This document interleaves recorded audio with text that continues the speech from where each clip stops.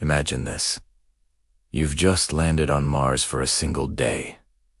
The moment you step out, you feel it. Gravity is only 38% of Earth's, making each step a light, bouncy leap across the rusty red soil. The sky isn't blue, but a hazy, butterscotch color due to fine dust.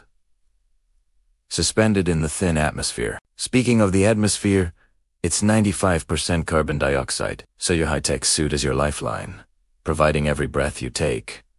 You look around. The landscape is a vast, silent desert of craters and ancient volcanoes, under a sun that appears smaller and dimmer than you were used to. Temperatures swing wildly, from a chilly -73 degrees Celsius at night to a more manageable 20 degrees at the equator during the day. But beware the invisible danger.